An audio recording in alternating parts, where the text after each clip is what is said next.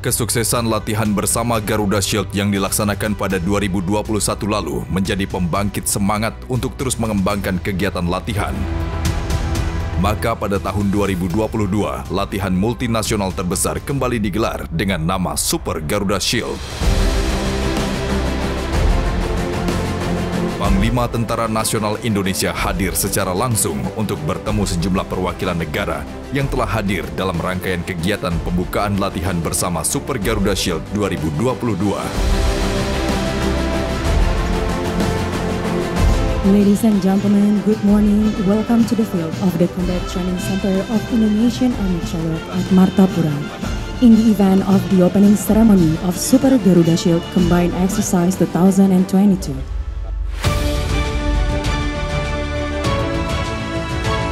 Latihan Super Garuda Shield melibatkan 3 matra dari Angkatan Darat, Angkatan Laut, dan Angkatan Udara dengan partisipasi dari Amerika Serikat, Australia, Jepang, Singapura, juga 9 negara lainnya di kawasan Asia Pasifik.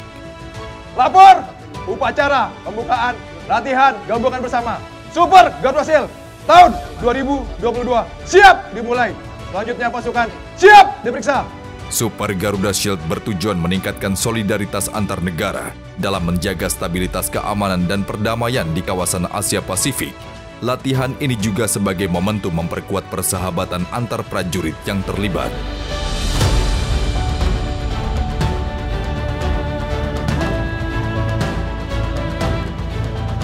First of all, I'd like to welcome you back to Indonesia, to men and women from the U.S. Armed Forces. Also, I would like to welcome everyone who's joining this exercise for the first time. And just looking at you in uniform, in the parade, different colors, different uniform, makes me and General Flynn are very proud. We cannot measure how much energy doing exercise multilaterally. I just want to wish you all the very best, the next 2 weeks until August 14. We're gonna conclude the exercise.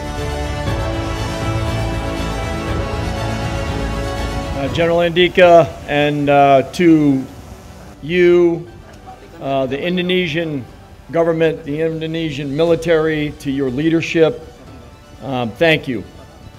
It was just a year ago that we were here in Garuda Shield 21, and I'm just extraordinarily proud and honored that what we have on the field today represents unity, and it represents a unified path that all of our countries and our armies can and should follow by working together. So thank you very much to you and your leadership, and to the military leadership here, to all the allies and partners that General Andika recognized. This is the 16th iteration of Garuda Shield, but it's the first time that we've had 14 nations attending.